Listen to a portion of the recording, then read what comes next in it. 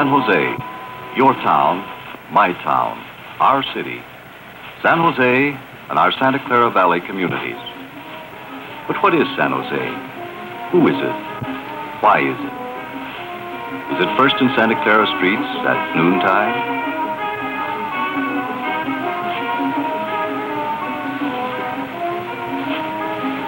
Or is it St. James Park in the summer? Is it the old City Hall Plaza? The beautiful rose garden that's so rightly famous here? Or would it be to you the State College? Or one of our beautiful residential districts with its stately homes?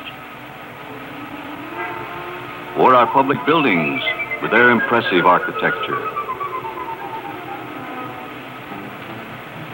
Or the historic Santa Clara Mission and the university?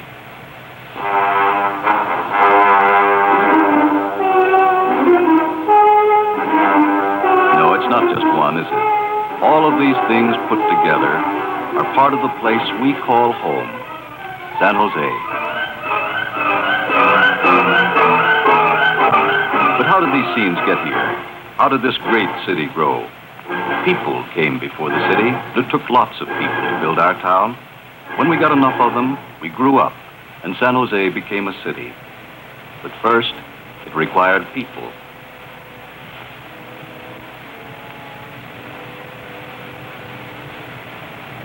The merchant, the baker,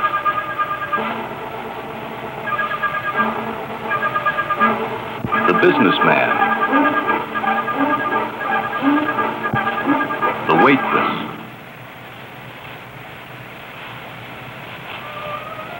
the bus driver,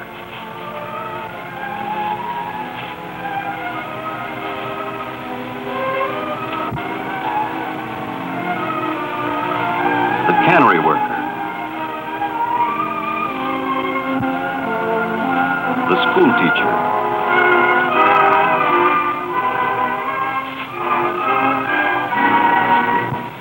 the shop worker,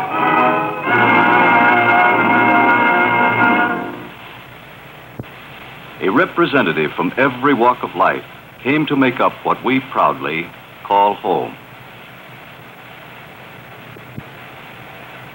It started with people, and it will always be people. Not just you, not just your neighbor or me, but all of us. We are the community of San Jose. We each in our own circle depend on our friends, our neighbors, our co-workers, the people we pass on the street to make, keep, and preserve our homes, our city, and our jobs. We are all each in his own part, each with his own importance and responsibility, each with his kindness and understanding and temperament, the community of San Jose.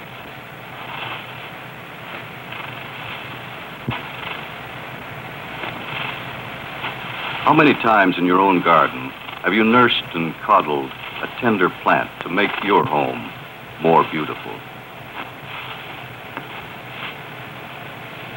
Or maybe fixed a leaking water faucet to make your home more comfortable, more efficient.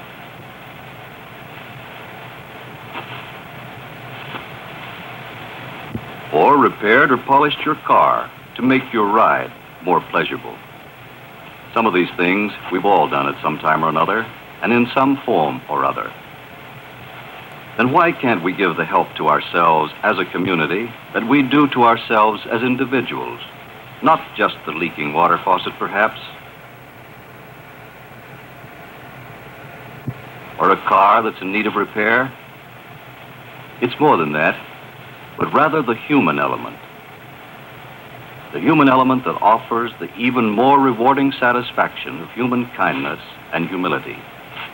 By feeling and acting upon our responsibility to the city we live in, we can, through our efforts, fix this human element that is in need of repair, and in many cases advance the remedy before the repair is the necessary step. And the channel through which we do this as a community is the community chest. Why is the community chest? And who is it? Neighbor? Businessman? Waitress? Baker? Merchant? Cannery worker? You, Mr. and Mrs. Citizen, you are the community chest. It's your responsibility for your community, for your home, for yourself. Now, we've all heard about New York slums, about the dangerous underworld elements that have their beginnings there. But these are scenes taken in your community. Conditions like these breed delinquency and disease that infect the entire community and become a community responsibility. Now, you may not be able to change the environment, but you can give the children who live here the health service and the opportunity for wholehearted recreation that they do not have at home.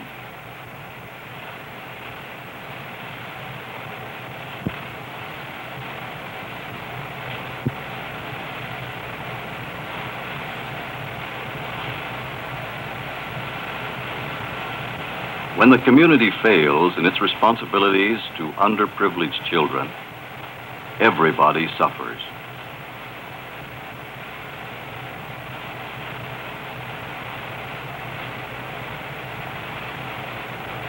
However, you answer the basic needs of youth and fill their idle hours, give them activity, companionship, make them feel equal, wanted, needed. Your town, your home, you will be the better for it.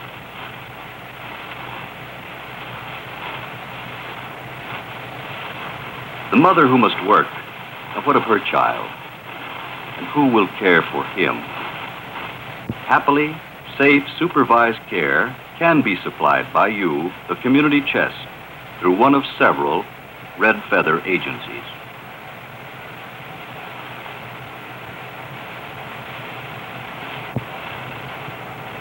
However, there are other problems. What about divorce? Quarrels and misunderstandings. These lead to broken homes and to community problems.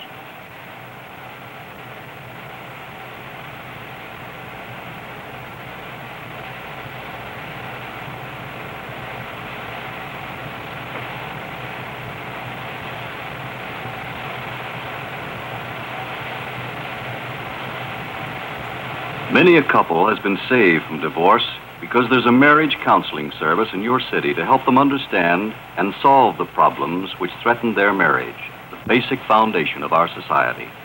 And what helped them helped your community, and it helped you.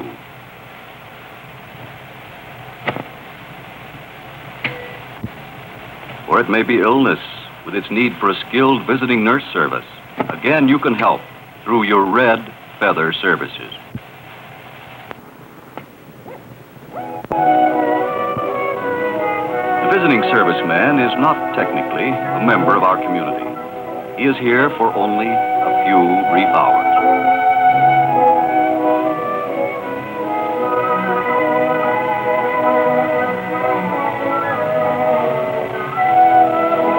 But the daughters of our community are members. They are our direct responsibility, and so is the visiting serviceman merely by his presence.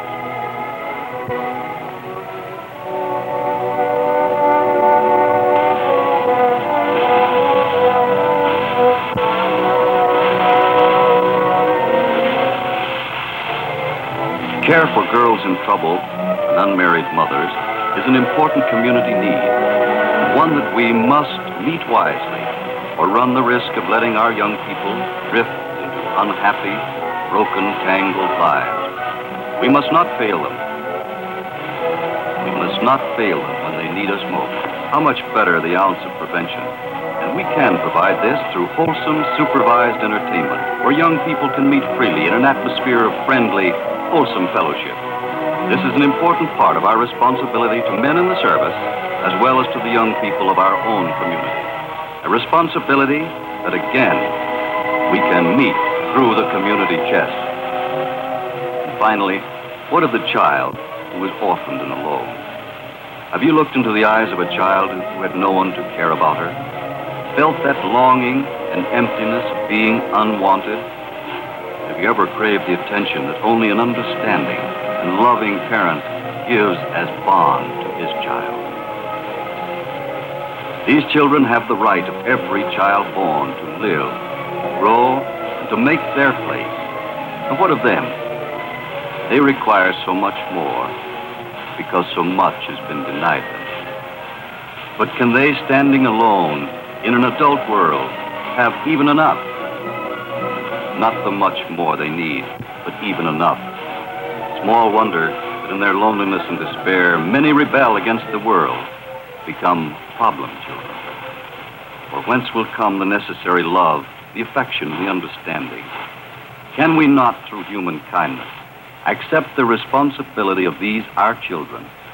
Can we not band together into one unit to be the parents of these children, to give the sympathy, the understanding, the comfort and kindness that we give our own children?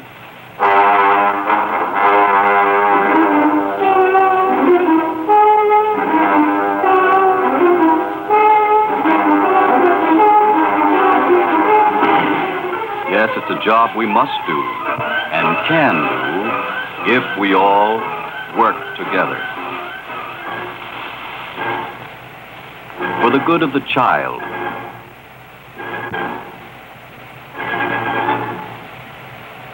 for the good of a friend,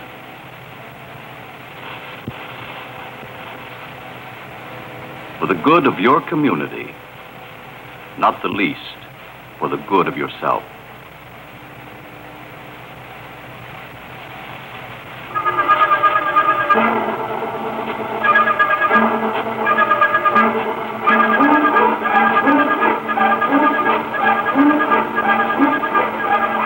To thine own self be true, and it must follow as the night the day.